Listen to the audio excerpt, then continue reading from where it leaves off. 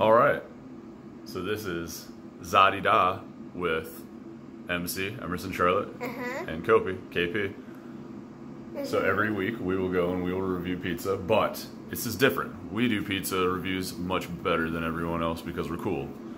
So there are a lot of variables that go into it. So every place we go to is going to be thin crust, standard amount of toppings of sausage, mushroom, and garlic, because garlic is the lifeblood, because we're not vampires. Rah. Yeah. Exactly. But here's the caveat. We'll always eat at the restaurants, and then the next day we will wake up in our PJs with our bedhead, and we'll eat reheated pizza from that location, reheated standardly, 370 degrees in the air fryer for 5 minutes. Yeah. This will make sure that it'll always be the same temperature when we get it back out. So, come over. 5 minutes is up from the air fryer. We each get one slice. And then, this will eliminate some of the variables from when we actually get the pizza from the restaurant. All right. So, we did Rulli's this week.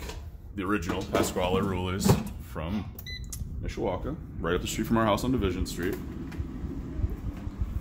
One of the staples of Mishawaka pizza. One of our 3 hometown favorites. Rest in peace, Reggio's. We hope that someone buys Reggio's. Of course you're gonna have a piece. That's the whole point. All right. So, just came out of the air fryer. Perfect, reheated. And then we also get a crispier crust. So we went to Rulli's last night. Really good, always a consistent crust. The biggest issue with it yesterday was the toppings weren't done all the way, were they? The crust was perfect, but the toppings weren't done, which means that the stone in the oven actually was at the consistent temperature that you want. But it was good. It was, oh, of course, it was all quality ingredients, always.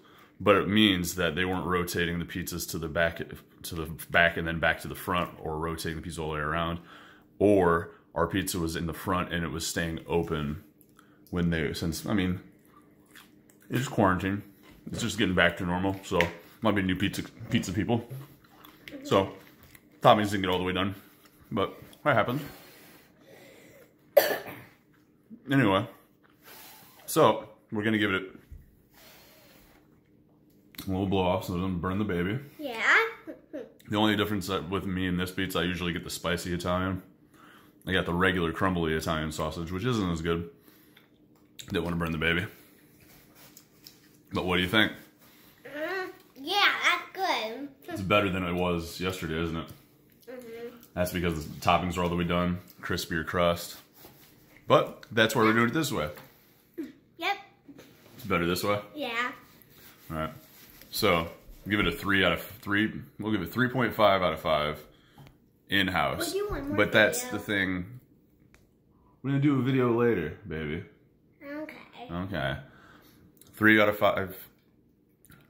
3 out of 5 for everything, but 3.5 because of the quality of ingredients. So, 3.5 out of 5 in-house.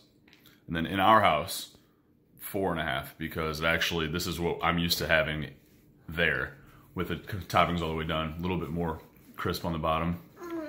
And it's the whole shebang now. But like I said, spicy Italian is better than the crumbly Italian.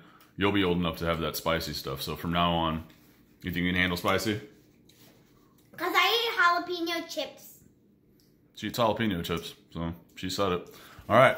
Because I ate jalapeno chips with Kobe and Cameron, right, and sister. Okay, that has nothing to do with pizza. But, alright. That's MC. I'm KP. We'll get better at this. This is our first one. But, good pizza? Yeah! Good pizza. 4 out of 5. Final tally.